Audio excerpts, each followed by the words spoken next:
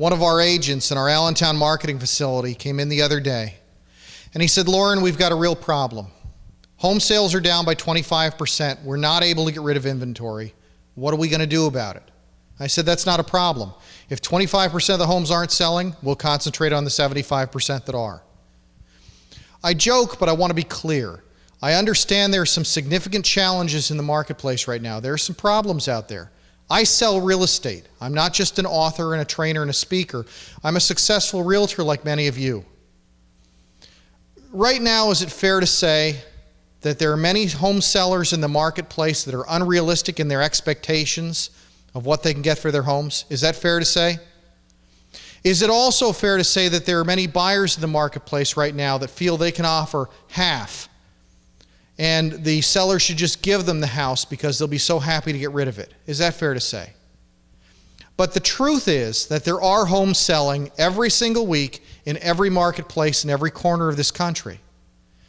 In order to keep our income stable, or even to raise our incomes, we need to change our way of thinking and to build a system to create a consistent, steady stream of clients into our funnels. Let me start with a story. It was February many years ago, probably around the 10th or the 11th, just before Valentine's Day, and I didn't have a date for Valentine's Day. I know. How could that possibly be? I mean, I was younger, I was successful, I weighed a lot less, I was good looking. Okay, I wasn't good looking, but I had a hot car. So I went to the local flower shop and I asked him if I could still get a dozen roses delivered before Valentine's Day, and the store clerk said, no problem. Where do you want them sent to? I said, I'd like 1 rose each sent to these 12 young ladies. And he said, you're kidding, right? I wasn't. That's called prospecting. Find a target audience and find a creative way to let them know that you have something to offer them. It's called prospecting. Several years later, I was at a party. It was a pool party. I met a young woman named Teresa who I eventually married. She was wearing a really hot bikini, so I decided I had to meet her. I know I'm a pig. I introduced myself, and she told me she was actually taking some real estate classes. That was a bonus. She was a bright middle manager at a company, and she wanted to branch out. So I naturally asked her out, and she said, no, I just broke up with someone, and I'm not interested in any sort of relationship right now. Later on, I found out what she was really thinking was, I can't believe you wore that to a pool party. What a geek.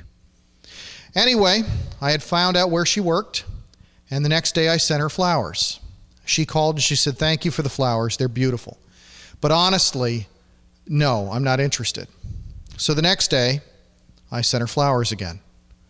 She called a second time and she said, no means no. I'm sorry, but I'm really not interested.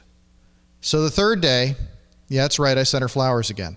She called and said, do I need to file a PFA because I consider this stalking?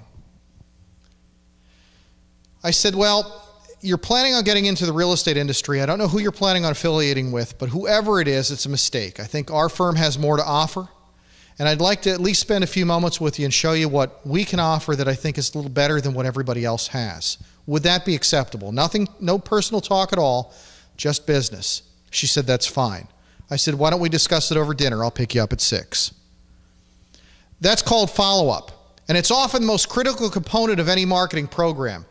What we're going to do today is to build a foundation for your business by discovering some ways we can attract people who want to buy and sell through some unique prospecting methods. And then we're going to work on developing a systematic follow-up process to grow your individual businesses. Does that sound like a good plan?